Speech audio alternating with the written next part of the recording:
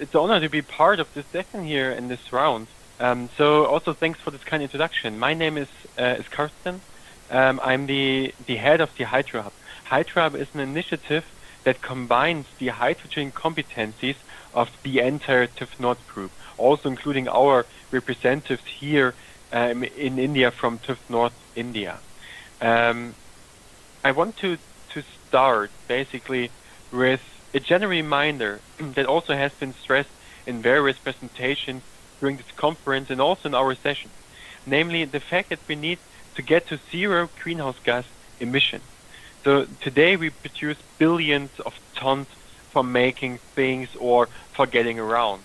And if we will not reduce those numbers, we will face frightful consequences. But what does this mean in concrete?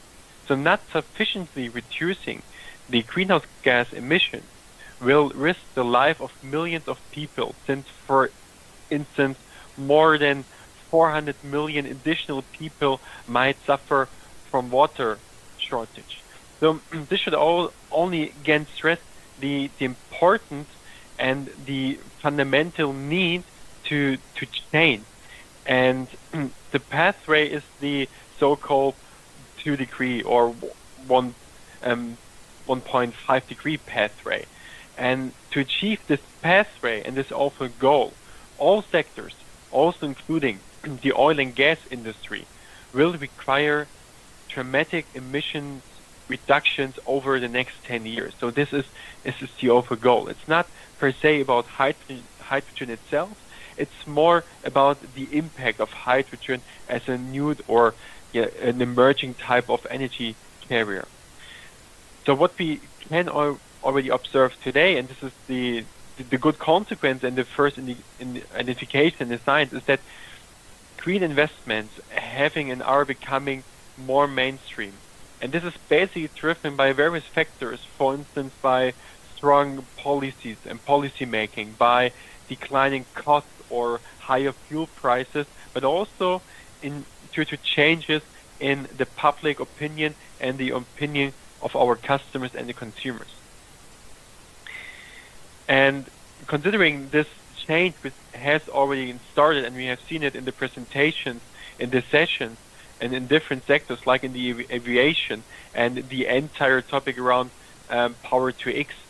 The advantage here for the oil and gas industry is that the oil and gas industry basically already contains capabilities which are of fundamental value for executing the required operational model for the new low carbon energy system. So for instance, in the case of hydrogen, those capabilities basically refer to established logistics networks that the companies have already today, or the already established safety processes in order to handle the gases and the oil. So those are some supporting factors which enable the oil and gas industry in the transition, in the transformation towards the net zero and a new low carbon energy system.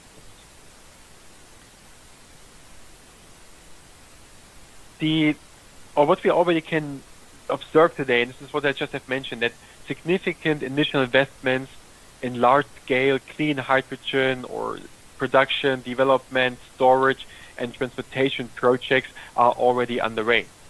Although, and this cannot be ignored, there are still some major technological or infrastructural and legislative-related challenges that must be overcome to ensure the full development and the full market ramp up. And I want to take the chance to basically highlight 4 of those core implications for the oil and gas industry for the market ramp up, which basically reach from the establishment of sustainable hydrogen ecosystem to the formation of international supply chains to the final development of appropriate approaches for the final sustainability assessment. Because as already mentioned at the beginning, at the end, what matters basically is the impact which we are going to achieve by referring to hydrogen as one of the core central parts of the new low-carbon energy system. So therefore, we also need to ensure that we have appropriate measures and techniques to make this impact transparent and also measurable and observable, and also to define either redefine the existing measures or redefine and define new measures. So starting with one of the first implication, and the overall starting point is basically the development of sustainable hydrogen ecosystem. Although having already the capabilities or that might be transferable to the new energy system, the companies might be confronted with new strategic assets in the hydrogen value chain. And those assets, for instance, refer to the planning, the construction, but also the operation of production and storage facilities for hydrogen. For some parts, they are already established, and those are well-known technologies. But in other parts, we are still having kind of coexisting technologies, right? And therefore, we also need to enter this kind of challenge to take the open questions, and for instance, how to make those entire systems sustainable, but also from an economic point of view sustainable. So therefore, the development of the central production site for hydrogen basically requires an early planning and development of site concepts. And those concepts, they need to imply a holistic planning, which covers economic, ecological, social, but also safety aspects. And this is one of the challenges that companies at the moment are facing, to combine all the different factors, because on the one side we want to generate the positive impact for the climate. This is the core motivator. On the other hand, we are all driven to make and generate profits to sustain our company, and also we need to ensure that all the entire new processes and also assets are safe and secure. So this is one of the major first building block, building up those international and also central hydrogen ecosystems. And in addition to building up those ecosystems, as mentioned, different technologies are still coexisting, and this is what we have seen on one of the slides before. It's not only about hydrogen, right? So we also will take hydrogen, and then we might convert it into different carrier materials like ammonia. And therefore, what the companies also need to early consider in the ramp-up strategies is how to implement the appropriate openness to the different technological alternatives, and also consider here the actual expected demand for hydrogen. So those are two of the major topics which we are currently observing when we are in discussion with our clients. On the one hand, one of the major questions, on what kind of technology should the company rely on. So here our major recommendation is that we, especially in the early phase of the market ramp up, we will need an open approach to all types of technological alternatives in the hydrogen ecosystem. And then the second topic is, still there are some doubts on the actual demand for hydrogen. Although we all know and we are all expecting that there will be a major increase in the demand, it's still one of the major challenges if you look from the supply side to really have this kind of committed demand for, let's say, the large volumes of hydrogen. And this is also kind of hindering factor for many companies to really intensively make the next step and move forward in the market ramp up. Having just mentioned the consideration of both supply and demand, due to its characteristics of hydrogen will develop to an internationally traded commodity in the medium to long term. So this is, I think this is unquestionable. For this reason, the required trade routes, they have to be planned early, and also corresponding trade collaboration have to become established. And also here, we can already see different governmental incentives, and this is also what should be taken into account, and also make use of those kind of supporting factors in starting the negotiations with potential export regions. To give you just one example, in Germany, we are going to expect that about 80% of our future hydrogen demand needs to become imported.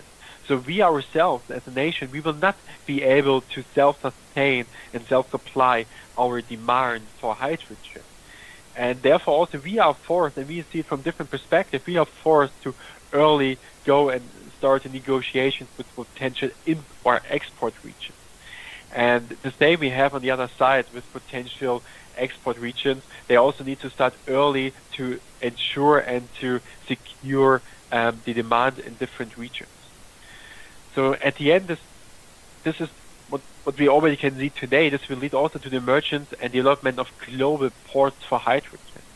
And this is also a special factor which needs to become addressed early, because the infrastructure is one of the crucial factors in the market ramp-up. Without the appropriate infrastructure, we will not be able to basically match the demand between supply and demand in the final market mechanism and the market ramp-up. So what does this mean in concrete for the oil and gas industry? So the companies need to basically focus on the development of the required infrastructure and also the transportation capacities. They need to establish appropriate trading systems, particularly if we are talking about the international alignment of supply and demand of hydrogen in the market. They need to start early with the formation of partnerships, and the most important factor, the selection of proper export regions, and also in order to secure the demand for hydrogen. In building up those supply chains, in particular the international supply chain, the price of hydrogen, and this is the third major implication, the price of hydrogen will take over a major role. So the price basically refers to one of the major drivers in the entire market ramp-up and the entry into different regional markets. Particularly in the early market ramp-up phase, in which we are in the moment, a so-called value-based pricing approach should be prioritized and also implemented by the companies. So the basic idea here is that the value and the price both basically depend on the comparison of different alternatives for reducing the overall greenhouse gas emissions during the customer's usage. So the core concern of the customers is basically to reduce its greenhouse gas emission, and therefore they do have different alternatives. And by referring to hydrogen or one of its alternatives like ammonia, this is only one of the potential alternatives. And for determining the appropriate price in the market, the price of hydrogen needs to be compared related to the different alternatives that we have. And one procedure which we are recommending and also supporting for this kind of value-based pricing approach is basically starting with the indication of the supply chain. And this is only the first step, because the crucial step here is the analysis of the CO2 emissions along the entire supply chain, because this is one of the most important determining factors for making the different alternatives for the customers comparable, also in order to give them the indication for setting the appropriate price. So this then will be continued with the evaluation of the different alternative options for the customers, and at the end this will give us the basis information and the baseline for estimating the price level for the customers, which is basically approximated by the value which is derived through the CO2 or the greenhouse gas reduction, because this is again one of the major drivers. And the advantage of this type of approach is further to also indicate the tipping point. So when the achievable price might exceed the actual cost, because this is one of the most crucial factors which also the companies are facing at the moment.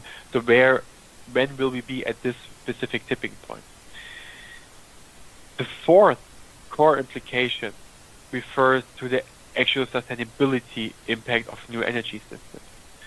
So the determination of the actual achievement in safeguarding the climate basically requires suitable and also objective evaluation approaches for the climate impact of the planned and implemented measures. So therefore, we are arguing for an holistic approach that covers own production processes, the full supply chain, which also includes the final application and the usage of hydrogen or its alternatives in the market at the customer side. So those approaches, they are closely linked to the implementation of holistic certification schemes for climate-friendly hydrogen. What we already have today are the certificates of origin, which are of high relevance. But there's a major but. CO2 emissions, they occur along the entire value chain and in the entire supply chain of hydrogen. And this is today mostly ignored, or we don't have the appropriate schemes or approaches to also make this type of impact and emissions observable and transferable. And in addition, with the second dimension, CO2, which is at the moment the mostly common referred factor, is only one of numerous factors in the entire sustainability assessment. I only want to give one example. For the electrolysis, we need the resource water, and in many regions where we have suitable conditions in terms of the weather for the electrolysis, we might have the issue that we suffer from sufficient water resources. So at the end, therefore, it's not the color of the hydrogen, whether it's blue or green. At the end, it's basically the climate impact that matters and which is achieved by using the hydrogen. Those have just been some examples of the major implications for the oil and gas industry, and also some topics where we at the HydroHub already offer our support today. So our competences and support basically ranges from the development of hydrogen export strategies and roadmaps, to the consultancy of renewable energies and energy efficiency, to the assessment and evaluation of sustainable hydrogen supply and supply chains. We hereby basically support our customers along the entire hydrogen value chain through consulting, engineering, and training. And this is one crucial factor, because what we are observing today is that you cannot only make one snapshot of a topic. So most of the topics, they basically cover the entire supply chain, just as presented with the topic on the value-based pricing, where you also need to consider the entire supply chain, because one of the most crucial factors always relates to the CO2 or the greenhouse gas emissions, and they do not only occur at one stage in the supply and value chain, but throughout the entire value chain. So hereby, by offering our support to the multiple stakeholders in the value chain, we rely on the competencies of our specialized companies around the globe, also including our companies or competences from TÜV North India. So having our head office in Mumbai, we are present in over 40 locations across India, which forms our local basis to also support the oil and gas industry here in India. So therefore, with our more than 150 years of experience within the TÜV Nord Group, as well as our responsibility for safety and sustainability, we are delighted to support the oil and gas industry in navigating the ongoing energy transition towards, and this is the most important motivation, towards the net zero. Thank you very much for your attention, and I'm looking forward to our Q&A session at the end of our session.